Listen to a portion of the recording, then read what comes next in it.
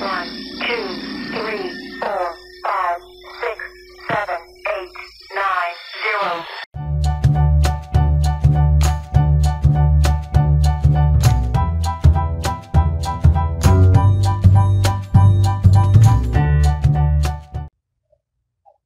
Hello everyone! Ako si Teacher Michelle at welcome dito sa Unang Math. Napanood na ba ninyo lahat ng mga naunang episodes from episode 1 to 15? Kung hindi pa, I hope na panoorin or mapanood ninyo ang mga ito para tuloy-tuloy ang inyong pagkatuto. Bawat episode ay connected, kaya I really recommend na panoorin din ninyo ang mga previous episodes kung hindi nyo pa napapanood. Siyempre, after ng episode na ito. At kung hindi pa kayo nakaka-subscribe, huwag kalimutang mag-subscribe at isama na ring pindutin ang notification bell para lagi kayong ma-notify sa mga new videos. This is episode 16 at ang lesson ay tungkol sa mixed operations and calculations in math. Okay, kapag sinabing mixed operations, from the word mix, may iba't ibang operations or different operations ang involved sa iisang equation or problem. Okay, ano-ano ang apat na operations in math? Meron tayong addition, ang subtraction, ang multiplication, at ang division. So, ang episode na ito, magsusolve or magka-calculate tayo ng mga equations or problems involving mixed operations. Pero bago tayo mag-calculate or mag-solve ng mga problems, kailangan muna ninyong maintindihan ang concept about the relationship between the four basic operations and an equal sign. Okay, gaya ng sabi ko kanina, ang four basic operations ay ang addition, subtraction, multiplication, and division. Ano ang relationship ng apat na ito sa tinatawag nating equal sign? Okay, ang equal sign ay hindi lamang nangangahulugang kailangan nating isulat or ibigay ang sagot. Halimbawa, ang 6, okay, plus 3. Okay, ang sagot dito ay 9. Tama nga naman na 9 ang sagot sa 6 plus 3. Pero nais kong maintindihan din ninyo sa ganitong paraan. Okay, ang equal sign natin dito ay nangangahulugang ang number or ang amount or ang value ng nasa left ay equal sa value or sa amount or sa number ng nasa right. Okay, let's recall briefly. Okay, ang addition at subtraction ay inverse operations of each other. Kapag sinabing inverse, sa wika natin, ito ay kabaliktaran. So, ang addition ay kabaliktaran ng subtraction, inverse of subtraction. Ang subtraction ay inverse of addition. Halimbawa, okay, ang 4 plus 2 equals 6 na addition sentence. Kapag babaliktarin natin yan or isusulat natin yan as subtraction sentence, ito ay magiging 6, okay, minus.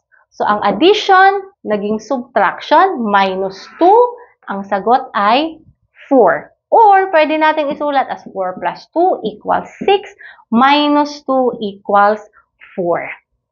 Okay, kung ang addition at subtraction ay inverse operation of each other, okay, ang multiplication at division ay ganun din. So, they are inverse operation of each other. So, multiplication inverse of division. Ang division inverse or kabaliktaran ng multiplication. Example, ang 6 times 3 equals 18 na multiplication sentence. Kung isusulat natin yan as division sentence, ito ay magiging, okay, 18, okay, divided by 3, ang sagot ay 6. Or, 6 times 3 equals 18 divided by 3 equals 6.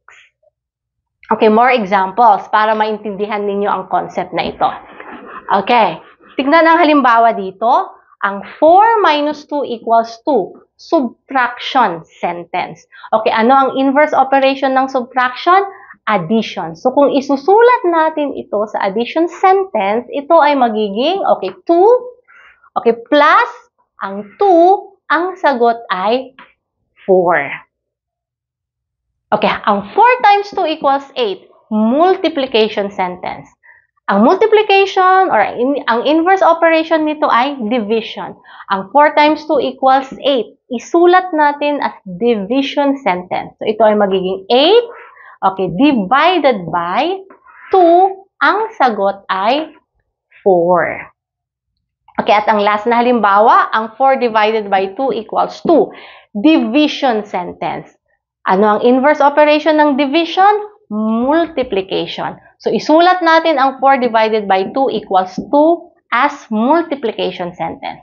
Ito ay magiging 2, okay, times 2, ang sagot ay 4. Okay, tignan natin ang problem na ito. Okay, sagutin natin ang problem na ito. Ang sabi dito, if find a number when the sum of any number plus 2 and multiplied by 5 is equal to 40. Okay, find a number. So, meron tayong hinahanap na number. Okay, when the sum, from the word sum, ang operation ay addition. Okay, sum of any number. So, any number plus 2. Okay, ang sum, any number plus 2. Okay, and multiplied. Ang operation ay multiplication. By 5 is equal to 40. Okay, para malaman natin ang number na ito, okay, kailangan nating ilipat ang number 5 sa, or ang 5 sa kabilang side. Okay, so, plus 2, okay, equals 40. Okay, ito ay multiplication sign. Ano ang kabaliktaran or inverse operation? Division. So, divided by 5. Okay, so, a number plus 2, 40 divided by 5, 8. Okay, para makuha natin ang number na hinahanap, ilipat ulit natin ang 2 sa kabilang side. So, ang number is equal to 8. Okay, addition sign, inverse operation, subtraction. So, 8 minus 2. So, ang number na hinahanap natin dito ay number 6.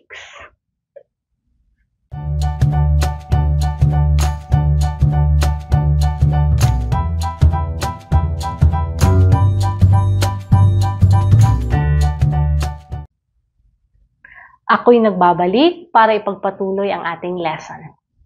Okay, ang order of operations ay isa ring napakahalagang concept na kailangan ninyong malaman or ma-master bago mag-calculate or mag-solve ng mga equations involving mixed operations.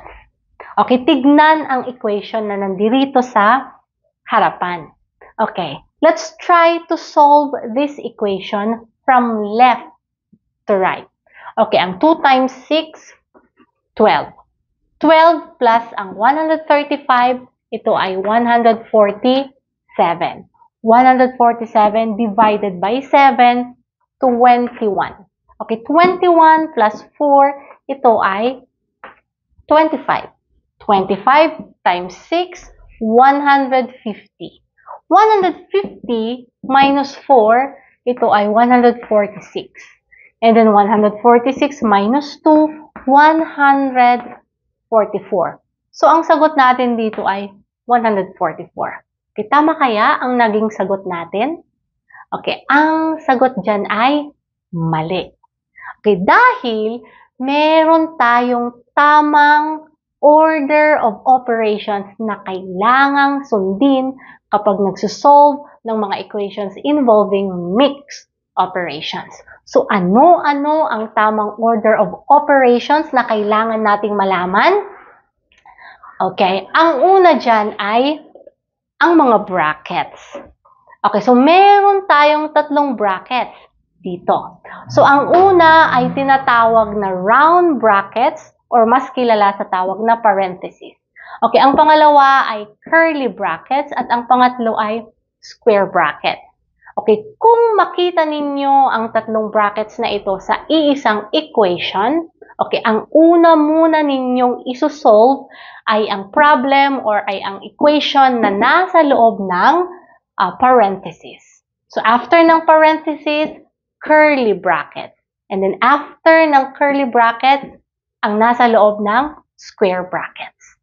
Okay, since mixed operations ang pinag-uusapan natin dito, okay, hindi mawawala sa isang equation ang addition, subtraction, multiplication, at division sign.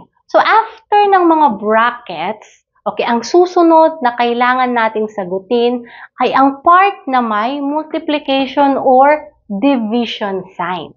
Okay, ang multiplication at division dito ay nasa same na level. Ibig sabihin, kung nauna ang multiplication, then mag-multiply muna. Kung nauna ang division, then mag-divide muna. Okay, after ng multiplication at division, ang last ay ang addition at subtraction. Okay, still, ang addition at subtraction dito ay same level. So, ibig sabihin, kung nauna ang addition, then mag-add muna. Kung nauna ang subtraction, then mag-subtract muna. Okay, para hindi nyo makalimutan ang order of operations, okay, wag kalimutan ang acronym or tandaan ang acronym na BODMAS. B here stands for bracket muna ang isolve.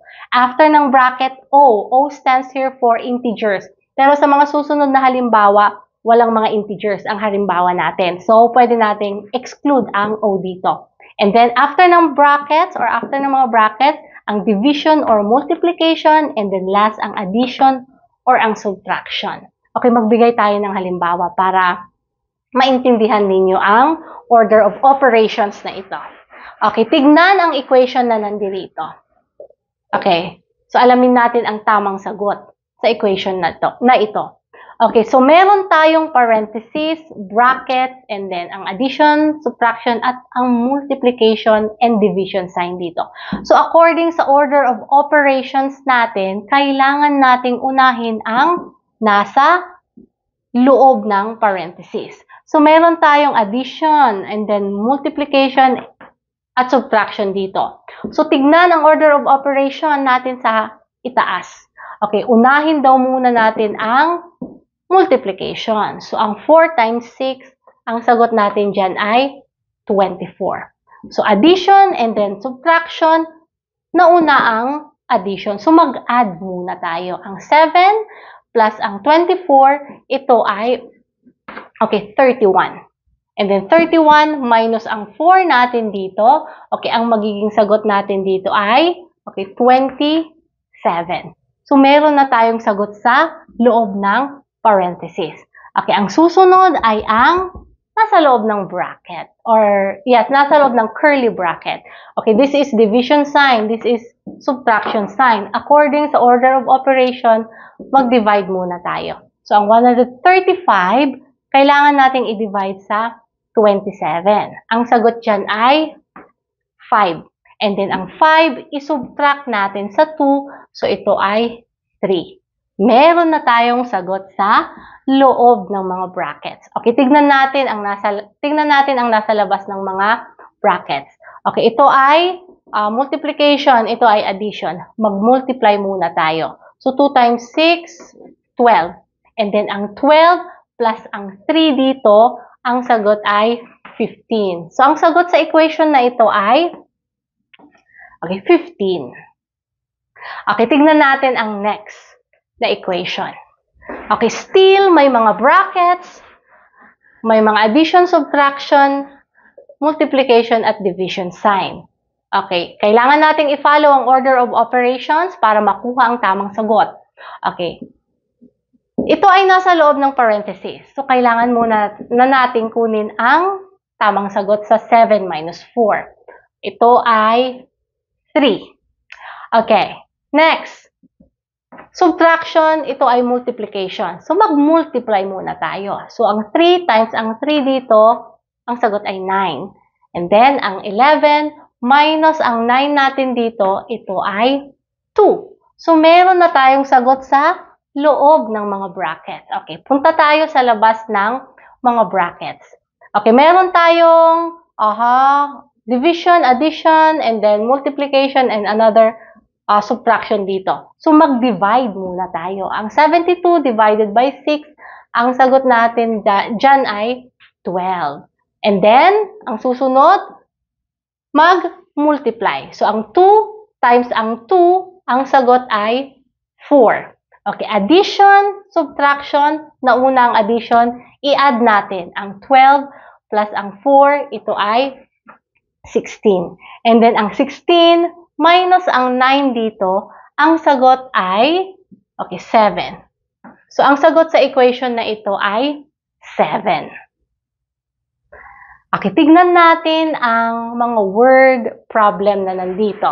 Okay, ang sabi dito, write the expression and calculate.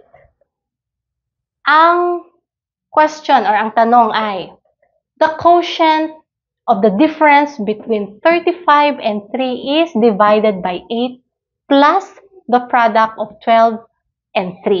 Okay, so the quotient, this is division of the difference between 35 and 3. Difference meaning subtraction. So, between 35 minus ang 3. Dahil ang sabi dito is difference. Okay, ito ay the quotient. Okay, is divided. So, ang expression na ito is divided by 8. Okay, plus the product of 12 and 3. Product means multiplication. So, plus 12, okay, times 3. Okay, i-follow natin ang order of operation. Okay, meron tayong parenthesis. So, isolve muna natin ang parenthesis. Nasa loob ng parenthesis. So, ang sagot natin dito ay 32. Okay, division, addition, multiplication. So, mag-divide muna tayo. Ang 32, okay, divided by 8. Ang sagot natin dito ay 4. Okay. 12 times 3, dahil multiplication ito ay addition. So, mag-multiply muna tayo. Ito ay 36. Okay, and then 4 plus ang 36 natin, ito ay 40. So, ang sagot sa expression na ito or sa equation na ito ay 40. So, ano ang expression natin? Ang part na ito. At ang sagot ay 40. Okay, pangalawang problem. Okay, tingnan natin ito. Okay, 4 buses with 30 people per bus departed, dropping off 10 people at the first tourist destination and 30 people at the second destination. At the third tourist destination, everyone remaining on the buses wants to get on a boat. So, if there are 4 people per boat, how many boats are needed? Okay, so 4 buses with 30 people per bus. So, ito ay 4 times 30. So, 4 buses. And how many people or ilang tao ang meron sa isang bus? 30. So, 30 per bus. Okay, dropping off 10 people. Ibig sabihin, subtraction. So, dropping off 10 people at the first tourist destination and another 30. Okay, so minus 30 ulit at the second destination.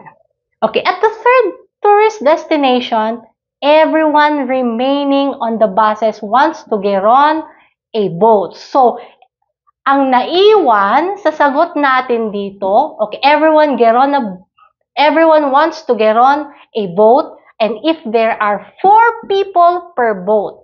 So, ibig sabihin, ang sagot natin dito divided by 4. So, how many boats are needed? So, ano ang magiging sagot natin dito? Okay, so, kunin muna natin ang sagot sa loob ng parenthesis. Multiplication, subtraction, subtraction. So, mag-multiply muna tayo. So, ito ay 120. Okay, minus ang 10, 110. 110 minus ang 30. Ang sagot dito ay 80. And then, 80 divided by 4, ito ay 20. So, ang sagot natin dito ay 20. So, how many boats are needed? 20 votes. Let's try these more challenging problems involving mixed operation. Okay, tignan ang equation na ito. Okay, kung papansinin natin mabuti, meron na tayong sagot na 25 dito. So, ang hinahanap natin ay ang missing number na ito. Okay, para mahanap or para malaman natin ang missing number na ito, kailangan nating mag-create ng another expression. So, papaano? Kailangan nating i-apply ang concept about the inverse operation of addition, subtraction, multiplication, and division. Pero bago natin gawin yan, isimplify muna natin ang 34 plus 23 na nasa loob ng parenthesis. Okay, so ang 34 plus ang 23 dito, ang magiging sagot natin dyan ay, okay, 57. Okay, so 57 times ang number na hinahanap natin, okay, plus ang 39, okay, divided by 6 minus 29 ay equal sa 25. Okay, ano ang next? Kailangan nating ilipat ang 29 sa kabilang side. Okay, so, ang 57, okay, times ang number na hinahanap natin, okay, plus 39. Okay, divided by 6 equals 25. Okay, inverse operation of subtraction ay addition. So, plus ang 29. Okay, after nalipat ng 29 sa kabila, ang susunod ay ang number 6. Okay, so 57 times ang number na hinahanap natin, okay, plus 39. Okay, equals ang 25 plus ang 29. Ang sagot natin dito ay 54. Okay, ililipat natin ang 6. Inverse operation ng division ay multiplication. So, magiging times 6. Okay, ano ang susunod? Ang 39, ililipat natin dito sa side na ito. Okay, so ang 57, okay, times ang number na hinahanap natin equals ang 54 times 6 natin dito. Okay, ang magiging sagot natin ay 324. Okay, inverse operation ng addition ay subtraction. So, minus 39. Okay, at para makuha natin ang number na hinahanap natin dito, ang 57, ipupunta or ililipat natin sa side na ito. So, ang hinahanap natin na number ay equal sa 324 minus ang 39, 285. Okay, ang 57, ano ang inverse operation ng multiplication? Division. So, divided by 57. So, ang number na hinahanap natin dito ay 285 divided by 57. Ito ay 5. So, ang missing number natin dito ay 5. Okay, tignan natin ang pangalawang problem dito.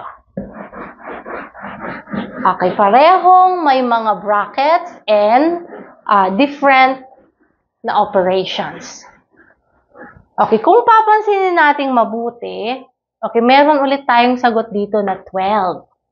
Okay, ang 64, okay, minus ang expression na ito, okay, ay equal sa 12. So, kung iisipin natin, ang number na nandirito ay 52 dahil ang 64 minus 52 ay equal sa 12.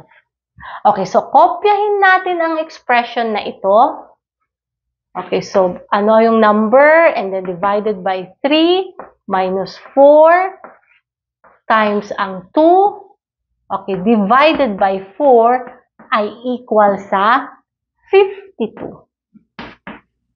Okay, para malaman natin or makuha natin ang number na hinahanap dito, kailangan nating ilipat, okay, ang mga numbers sa kabilang side or sa side na ito. Okay, unahin natin ang 4 dito. Okay, so ang number na hinahanap natin, divided by 3 minus 4, okay, times 2. Okay, equals 52. Okay, ang division sign, ang division sign ay magiging multiplication sign. Okay, 4. Inverse ng division, multiplication. Okay, so, ano ang next? Ang 2 naman ay kailangan nating ilipat sa side na ito. So, ang number na hinahanap natin, divided by 3, okay, minus 4, ay equal sa, okay, 52 times 4. Ang magiging sagot natin dito ay, okay, 208. Okay, ilipat ang 2 sa side na ito. Inverse operation ng multiplication, division. So, divided by 2. Okay, anong susunod? Ang 4 ang kailangan nating ilipat sa side na ito. So, ang number na hinahanap natin, divided by 3, ay equal sa 208 divided by 2. Ito ay 104. Okay, ang subtraction sign ay magiging multiplication sign. Inverse ng subtraction ay addition. So, plus 4. At para malaman natin ang number na hinahanap natin, ang 3, ilipat ulit natin sa side na ito. So, ang number na hinahanap natin, okay, 104 plus 4, ito ay 108. Okay, division sign, inverse operation, ay multiplication. So, 108 times ang 3. So, ang number, okay, na hinahanap natin dito ay 108. Okay, times ang 3 natin dito, ito ay 324. So, ang missing number na hinahanap natin dito ay, okay, 324.